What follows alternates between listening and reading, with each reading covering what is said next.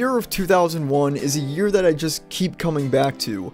I keep inserting the same clip from the New Year's Eve celebration because it's a year that had so many monumental and world-changing events. The first Shrek movie, Hybrid Theory by Linkin Park, GameCube and Xbox, and most important of all, the first Fast and Furious movie.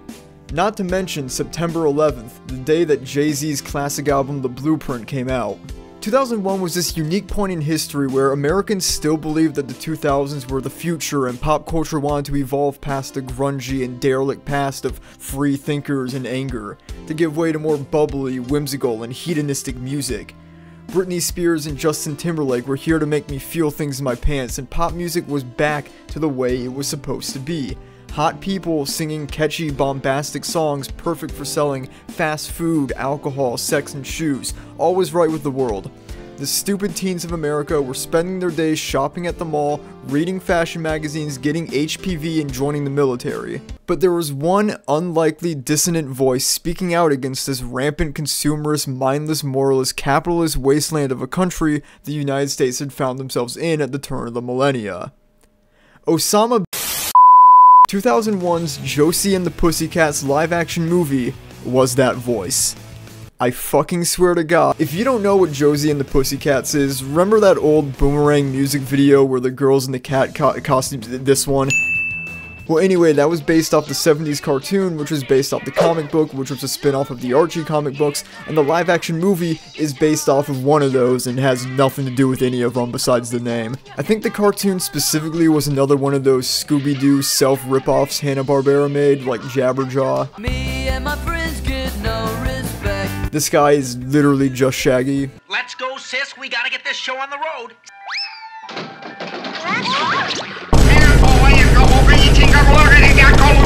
I think they had a talking skunk and they solved mysteries. I don't know. I'm sure there's at least one person watching this who's gonna get mad at me for not knowing instead of taking their medication.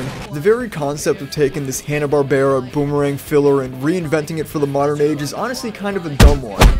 Because who gives a shit? Like, what are you, a fucking moron? Josie and the Pussycats? Live action Josie and the Pussycats movie? Yeah. Yeah, looks like my retirement is coming a lot sooner than I thought, said a smart movie producer as he lit a cigar and smirked. No idea that this movie would go on to lose almost $25 million. Oops. But the fact is, audiences are more likely to see something if they recognize the name, even if it's as passively as this. When was the last time you saw a movie or even clicked on a YouTube video about something you had absolutely no prior knowledge about? I mean, just look at the view count on this video. Our shepherds know this about us, so they greenlit the concept off name recognition alone and gave total creative freedom to the crazy, effed up renegade filmmaking duo, Harry Elfont and Deborah Kaplan. The pair responsible for A Very Brady sequel, Can't Hardly Wait, and of course, Flintstones Viva Rock Vegas. Man, when these two sit down at a typewriter, shit man, it's like getting fire and dynamite together. It'll bomb. The film is about a three-piece girl punk band trying to make it in the music industry until one day a smarmy, devilish record executive, Wyatt Frame, discovers them and sends them to the very forefront of pop culture all within a few days. Will the girls and their friendship be able to survive the big time, or will ego, jealousy, and corporate rifling spell defeat for the Pussycats? These are the questions I will be writing with my own blood on the walls of my apartment. The movie is actually hilarious, from the Backstreet Boys parody band Du Jour and their hit song Backdoor Lover, which might be about anal sex, but who knows. Or the useless male love interest Alan M, who I personally think is a subversion of how movies usually have a one-dimensional female love interest that barely factors into the plot at all. There's more I could talk about as far as the comedy. I mean, plenty of fourth wall breaks back when that was still cool and not Reddit yet, so it was actually like fun and clever. I still don't understand why you're here. I'm here because I was in the comic book. What? In a lot of ways, which I'll talk about in a second, the entire movie is a fourth wall break, and despite the marketing making this look like a kids movie, it has a ton of crude, dirty humor in it. Like, this was very clearly not a kids movie. Top 10 times that Josie and the Pussycats was not appropriate for kids. Number 1, honk if you love pussy. Pussy is code for a girl's ass. Number 2, backdoor lover. Backdoor lover is code for a guy's ass or a girl's ass too, but who's counting? Number 3. This one's like so inappropriate that I can't even show it because it's just like it's too messed up. Number 4. You slept with them. Like, I don't even know how to argue that a movie is funny. I mean, I could hit you with a big rock if you disagree with me, but ultimately, that's up to you and your sense of humor. But personally, I was laughing with the movie the entire way through. If you love early Y2K aesthetic as much as I do, this is a must-see movie for that alone. Plus, the soundtrack is legitimately incredible. Like, I've been listening to it all week.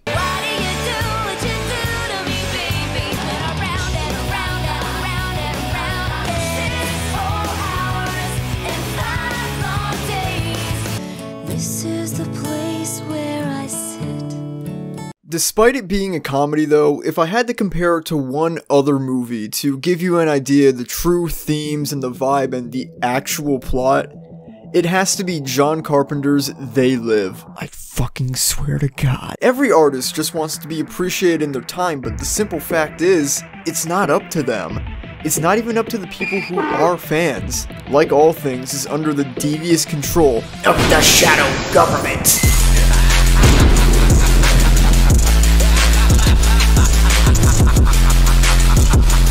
Yes, the fun, quirky record executive who discovers the band is actually just another cog in a machine designed to lace our entertainment with subliminal messages to brainwash and create a subservient, mindless hive mind of young adults and teens to consume and buy products, and then join the military. Which reminds me, today's video is sponsored by the United States Military. It's a borderline schizophrenic conspiracy movie wearing a pink cheetah print. Alex Jones could have written this movie if he had just, drank the chemicals in the water, per se. And none of this is subtext either, like, this is the entire plot of the movie. This isn't like the time I said The Fast and the Furious is about a manipulative, toxic relationship that uses hot girls, beer, and fast cars to convince the audience that Dom is a good guy. Like, that's true, but the conspiracy stuff in Josie and the Pussycats is just as much part of the plot as time travel is part of Back to the Future. Like, that's what the movie is about almost entirely. And as blatant as I think that is, some critics at the time really missed the point in a embarrassing way. You've probably noticed from the clips I've shown that this movie is full of product placement, and that's not because the directors were greedy and wanted to squeeze as much money out of this as they could. And again, they really could have used the money. It was done as a deranged meta joke. None of these companies paid for these promos. This did not make anyone any money. I mean, I don't know, maybe someone remembered to pick up some Tide on their way home from the theater. Like, do you really think they built a McDonald's-themed bathroom and a Target-themed jet plane and a Target-themed bedroom not as a joke? That would almost be funnier. Almost any given scene in this movie has more product placement than a grocery store mailer. Look at this New York skyline. Again, if that was done sincerely, that would make it even funnier because as a joke, that's the craziest thing I've ever seen. They put Visa and Gatorade on the Twin Towers. In the world of this movie, there is a 40-story tall McDonald's arch in front of New York and a Sega Dreamcast themed skyscraper. And you mean to tell me you believe it was done in no jest? My good sir, my countrymen, I'm going to hit you in the head with the aforementioned rock. Actually, never mind. If you couldn't decode the Josie and the Pussycats movie, you obviously have enough brain damage. These critics need to be in assisted living facilities. Josie and the Pussycats urges teenagers to be individuals instead of herd-like consumers. Ironically, in doing so, it contains more product placement than any movie I've ever seen. Are you fucking stupid? At the end of the movie, when the big text that said Josie and the Pussycats is the best movie ever, join the army, flashed on screen immediately following a character saying, Subliminal messages work better in movies. You didn't even, like, once consider that perhaps the movie was trying to make a statement, you fucking moron. There are several scenes where this is just outright explained because, again, it is literally the plot of the movie. I wonder if this movie about subliminal messages is trying to say something about subliminal messages by having literally every single scene drenched in product placement. Nah, probably not. But where this movie goes from based to based as fuck is when they reveal that the music industry orchestrates the deaths of their talent if they step out of line and refuse to continue helping the corporate overlords control the populace. Ever wonder why so many rock stars die in plane crashes? Overdose on drugs? We've been doing this a long time. If they start to get too curious, our options are endless. Bankruptcy, shocking scandals, religious conversions. We've created a highly rated TV show just to explain what happens to these people. I guess this edition of the musical death industry just really struck a chord with me because it's not as crazy as it sounds if you start looking into the dark history of the entertainment industry in America. In the early days of the recording industry, the mafia was heavily involved in the management of artists and distribution of records, particularly through total control of jukeboxes. Most big jukebox companies of the old days being at least somewhat controlled by the mob. They would have absolute authority to manufacture the success of an artist by filling their jukeboxes with artists that they had some sort of stake in through mob-owned record studios and mob-managed artists. Radio stations would base what songs they played on the air off of jukebox plays, and bada bing bada boom, violent criminals are deciding the trajectory of pop culture for their own gain. This isn't a conspiracy, this is verified fact. Look into Mayor Lansky, one of the most famous gangsters of all time, who was heavily invested in jukeboxes. Morris Levy, founder of Roulette Records, created the label in conjunction with the Giovesi crime family as a money laundering front, and they barely hit it either. Two of the bands they signed were the Delicates and the Detergents.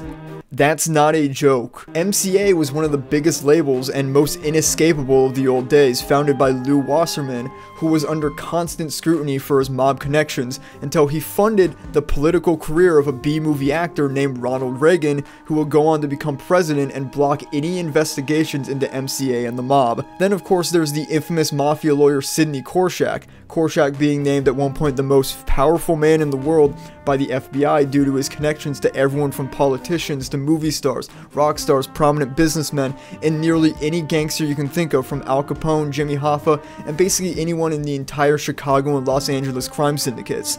And of course, he was close friends with Wasserman and by extension Ronald Reagan. There's of course the infamous case of the 1966 murder of Bobby Fuller, an up-and-coming recording artist who shortly after expressing his desire to leave the label and return to a simple life in Texas, was found beaten and drowned in gasoline in his own car in front of his house. And of course, it was ruled a suicide. Long-winded point being, when actual brutal criminals are in control of these industries, they won't mind greasing the wheels with a little blood if they have to. Oh, and don't even get me started on non-performance clauses, aka death clauses, that allow labels to fully cash in on the deaths of their clients, and all artists are significantly more profitable after death versus during their lives. A fact that has always been true, but has only become greater once we had every song ever in our pockets. So there is undeniable financial incentive there to make sure your client gets their correct medication, or meets the right person at the right time, or is taking care of their mental health. In the opening scene of Josie and the Pussycats, the boy band de jour becomes wise to the record label's dark deeds, and Wyatt Frame walks into the cockpit of the plane and says, "Take the Chevy to the levee," and then the pilot nods and they both jump out of the plane as it crashes to the ground, and the news begins airing reports of a no survivors crash. De jour's label Mega Records has yet to release a statement, but they have released a limited edition commemorative box set complete with a CD-ROM history of de jour in stores tomorrow. The line, "Take the Chevy to the levee," is of course from Don McLean's song American Pie, which is at least somewhat about the day the music died, aka the time Buddy Holly, Richie Valens, and J.P. Richardson's died in a plane crash roughly 4 minutes after takeoff. In the movie, de jour boards the plane at time code 3 minutes, and it crashes at time code 7 minutes. 7 minus 3 is 4. 4 minutes. The scene was also 4 minutes long. Tell me that wasn't intentional. Tell me this movie wasn't written by absolute geniuses. Whether it's the deep state shadow government or crime syndicates who, let's be honest, are the government, I think it's pretty fitting that this was a movie that failed. It spoke out about the exploitation in the music industry and the ways TV and radio dictated what was cool and what wasn't, and the fact that people follow trends because they just want to be cool and fit in with everyone else who's also doing the same thing. Why should we listen to your band? If you were good, we'd know who you are.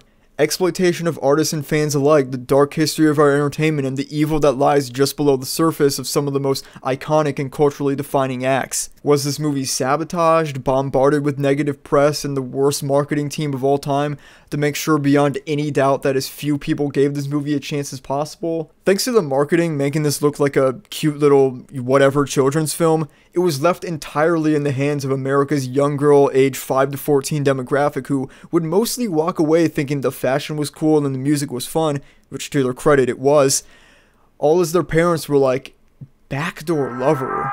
What the fuck? Now personally, conspiratorial posturing aside, probably not. I think if the powers that be didn't want this movie to come out, they would have just rejected the script and it would have been that normal early 2000s who gives a shit live action cartoon adaptation, like Rocky and Bullwinkle, unless that's also secretly genius, I haven't seen it. Now yes, the marketing team for this movie sucked and tried to sell it as if it were just your run-of-the-mill, PG, glittery pink nothing movie to take your daughter to when it's your weekend, rather than marketing it to the teens and young adults and showing off that it was a deeper and more satirical movie than it really was. And really, it's not even about the band, which is what a lot of the marketing would lead you to believe. Josie and the Pussycats aren't really that interesting of characters. They're just pawns to be manipulated by the labels to manufacture drama for money. They play out the most intentional and sarcastic rags to riches, then the band members start fighting with each other and one of them wants to go solo story ever. The joke is that it's so played out. They do it to every band that crosses their sights so they can feed the ego of the one people like the most